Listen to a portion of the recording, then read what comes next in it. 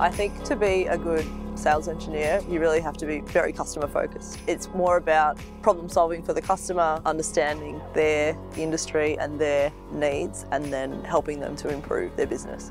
Because you're having to take a question that a customer has and you're actually having to create the solution. So when a customer comes to me with a problem, it's a bit of an open challenge that I can really influence from the beginning to be able to help customers find better solutions than what they had previously thought about. And to solve problems, you need to create it. When you've got a specific problem a customer has, you can start drawing from different areas and you collaborate with different parts of ABB.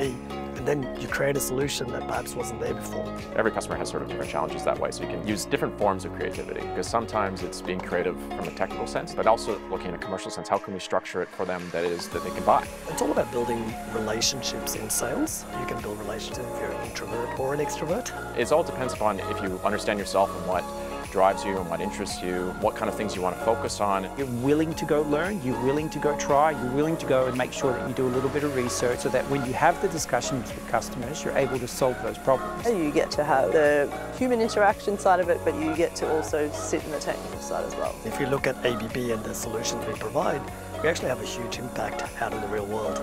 It's always going to be, how do we make this safer? How do we make this better? How do we make this cheaper and more efficient? How do we make it sustainable? Doing more industrious and innovative things. It does give a sense of purpose in what we're doing, and that's an exciting journey to be part of.